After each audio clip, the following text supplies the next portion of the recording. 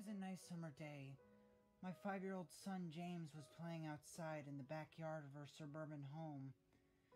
James had always been a quiet boy. He played mostly by himself. He never had many friends. But he always had a wild imagination. I was in the kitchen feeding our dog Fido when I heard what sounded like James talking to someone in the backyard. I'm not sure who it was, but could he have finally made a friend? Being a single mom, it was hard for me to keep an eye on my son, so I decided to go outside and check on him.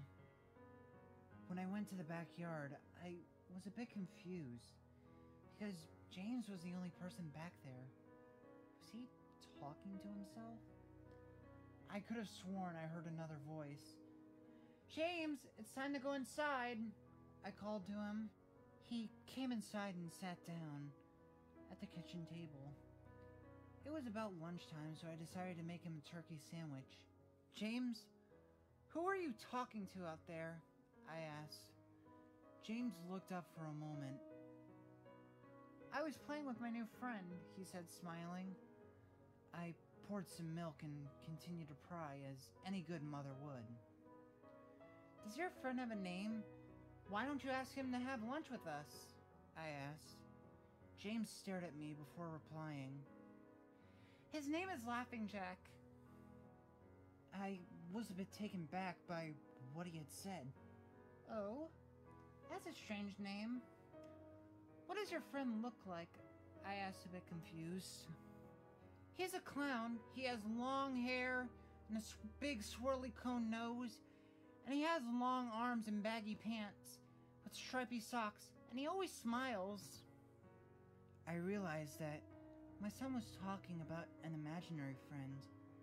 I suppose it was normal for kids his age to have imaginary friends, especially when he had no real friends to play with.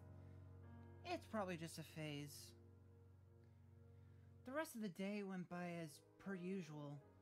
It was starting to get late, so I put James to bed. I tucked him in, gave him a kiss, and made sure to turn on his nightlight before I closed the door. I was pretty tired myself. I decided to go to bed not long after. I had an awful nightmare, though. It was dark, and I was in some kind of run-down amusement park. I was scared, and I was running through an endless field of empty tents, broken down rides, and abandoned game huts. The whole place had a horrible look to it. Everything was black and white. The prized stuffed animals were all hung from nooses in the game huts, and all with sick grins stitched on their faces. It felt like the whole park was looking at me, even though there wasn't another living thing in sight. Then suddenly, I began to hear music play. The sounds of Pop Goes the Weasel being played on a squeeze box echoed through the park. It was hypnotizing. I followed its tune to the circus tent, almost in a trance, unable to stop my legs from moving forward. It was pitch black, and the only light came from a single spotlight shining on the center of the big top. As I walked towards the light, I found myself singing along, unable to stop. "Round and round the mulberry bush, the monkey chased the weasel. The monkey thought 'twas all in fun." The music stopped right before its climax, and suddenly the light shot on. The intensity of the lights was practically blinding. All I could see was a small dark silhouette shuffle towards me. Then another one appeared, and another, and another. There were dozens of them, all coming towards me. I couldn't move. My legs were frozen. All I could do was watch as the haunted figures drew nearer. As they got closer to me, I could see that they were children. As I looked at each one, I noticed that all of them were horribly disfigured and mutilated. Some had cuts all over their bodies, Some were severely burnt, and others had missing limbs and even eyes. The children enveloped me, clawing at my flesh, dragging me to the ground, and tearing inside me. As the children tore me apart and I faded away, all I could hear was laughter. Horrible, awful, evil laughter. I woke up the next morning in a cold sweat. After taking a few deep breaths, I looked over and saw that a few of James's action figures were positioned, facing me on top of my nightstand. I sighed. James had probably woken up early and put these there. I gathered up the toys and made my way to James's room. However, when I opened the door, James was sound asleep. I shrugged and placed all the toys back into his toy box, and I headed out to the living room. A little while later, James had woken up, and I made him breakfast. He was quiet, and he seemed a bit groggy. Perhaps he didn't sleep well either. I decided to ask him about the toys. James, honey, did you put the toys in Mommy's room this morning? His eyes shot up at me for a moment and then quickly glanced back down at his cereal. Laughing Jack did it. I rolled my eyes and responded, well, you tell Laughing Jack to put the toys back in your room. James nodded and finished up his breakfast, and then he decided to go play out in the backyard. I went to relax in the living room, and I must have dozed off, because I woke up a couple hours later. Shit, I need to check on James. I was a bit worried. It had been over 2 hours, and I haven't even checked on him. I stepped out of the backyard, but James wasn't there anymore. I was getting nervous, so I called out to him. James? James, where are you? Just then, I heard a giggle come out from the front yard. I rushed to the gate, and to find in front of the house, James was sitting on the sidewalk. I breathed a sigh of relief and walked over to James. James, how many times have I told you to stay in the backyard? James, what are you eating?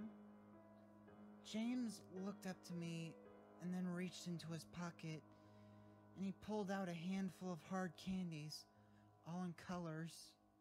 James, who gave you that candy? James just stared at me, not speaking.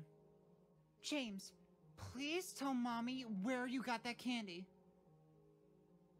James hung his head down and said, Laughing Jack gave it to me. My heart sunk. I kneeled down to look at him in his eye. James, I have had enough of this damn Laughing Jack thing. He is not real. Now, this is a very serious situation, and I need to know who gave you the candy. I could see my son tear up. But Mama, Laughing Jack did give me the candy. I closed my eyes and took a deep breath. James has never lied to me, but what he's telling me is impossible. I made him spit out the candy and throw the rest away. James appears to be fine. Maybe I'm just overreacting. After all, he could have gotten it from Tom and Linda next door, or Mrs. Walker down the street. Either way, I'm gonna have to keep a closer eye on James. That night, I put James to bed as usual, and decided to go to bed early myself. Suddenly, I was woken up by a loud bang coming from the kitchen. I sprung out of bed and hurried downstairs. When I got to the kitchen, I was horrified. Everything on the counters had been thrown onto the floor, and our dog Fido was hung dead from the light fixture. His stomach was cut open and stuffed with candy, the same type that James was eating earlier that day. My shock was quickly broken by a sharp scream coming from James's room, followed by loud crashes. I quickly grabbed a knife from the drawer and moved up the stairs with the speed that only a mother whose child is in danger could have. I burst through the door and flicked on the lights. Everything in the room was knocked over and tossed on the floor. My poor son in his bed, crying and shaking with fear, a pool of urine staining his sheets. I scooped up my child and ran out of the house and went next door to Tom and Linda's house. Luckily, they were still awake, and they let me use their phone to call the police. It didn't take long for them to arrive, and I explained what had happened. They looked at me as if I were crazy, and they searched the house. But all they found was a dead dog and 2 trashed rooms. The officer told me that someone had probably gotten into the house and done this right before making a quick escape. When they heard me coming down the stairs, I knew that wasn't true. All the doors were locked and none of the windows were open. Whatever was in the house didn't come from outside. The next day, James stayed inside. I did not want him to leave my sight. I went to the garage and I found his old baby monitor and set it up in his room so that if anything comes into his room tonight, I was going to be able to hear it. I went to the kitchen and grabbed the largest knife from the drawer and put it on my nightstand. Imaginary friend or not, I'm not gonna let anything hurt my little boy. Soon enough, night came. I put James to bed. He was afraid, but I promised him that I wasn't gonna let anything happen to him. I tucked him in, gave him a kiss, and turned on his nightlight. Before closing the door, I whispered to him, "Good night, James. I love you." I tried to stay up as long as I could, but after a few hours, I felt myself drifting off. I knew my baby would be safe for the night, and I needed to sleep anyways. Just as I laid my head on my pillow, I heard a soft noise come from the baby monitor that I had put on my nightstand. At first, it sounded like an interference, like the kind a radio would make, and then it turned into a soft moan. Was James asleep? Then I heard it, the laugh from my nightmare, that horrible laugh. I sprung up from the bed and grabbed the knife from under my pillow. I rushed over to James's room and creaked the door open. I tried the light switch, but it wouldn't come on. I took a step in and I could feel warm, thick liquid on my feet. Suddenly, James's nightlight came on and I could see the absolute horror laid out in front of me. James's body was nailed up on the wall, the nails piercing through his hands and his feet. His chest was cut wide open, and his organs hung onto the floor. His eyes and tongues had been removed, along with most of his teeth. I was disgusted and could hardly believe that this was my baby boy. And I heard it again, the soft, desperate moan.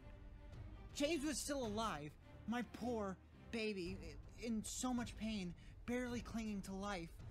I ran across the room and vomited on the floor, but my sickness was interrupted by a horrible cackle coming from behind me. I spun around and, still wiping the bile from my mouth, then I saw the shadows emerge from the fiend responsible for all this horror, Laughing Jack. His ghost white skin and matted black hair hung to his shoulders, and he had piercing white eyes, and it was surrounded by black rings. His twisted smile revealed a row of sharp, jagged teeth, and his skin didn't look like skin at all. It looked almost like rubber or plastic. He wore a patchy, black and white clown outfit with striped sleeves and socks. The body itself was grotesque. His arms were long and hanging down past his waist, and the way he was poised made him almost look boneless, like a rag doll. He let out a sickening laugh, as if to let me know that he was pleased with the reaction to his work. And he then turned around slowly in front of James and began to laugh even more at the terrible sight that he had laid out. This was enough to shake me from my terror. I snapped, "Get away from him, you bastard!" I rushed at the monster, raising the knife above my hand, and I stabbed down at him, but As soon as the knife touched him, he disappeared in a cloud of black smoke. The knife passed through him and it pierced James' still beating heart, splashing the warm blood on my face. No, what have I done? I killed my baby. My baby. I immediately fell to my knees, and I could hear sirens in the distance growing louder. My boy, my sweet baby boy. I promised Mommy would protect you, but I failed. I'm sorry, James. I'm so sorry. Police soon arrived to find me in front of my son, still wielding the knife covered in my baby's blood. The trial was short. Insanity. I was placed in the Furopolis house for the criminally insane, where I've been for the past 2 months. It's not so bad here. The only reason I'm awake now is because someone is playing Pop Goes the Weasel outside my window. I'll talk to the orderlies about it in the morning. Round and round the mulberry bush, the monkey chased the weasel. The monkey thought it was all in fun. Pop goes the weasel.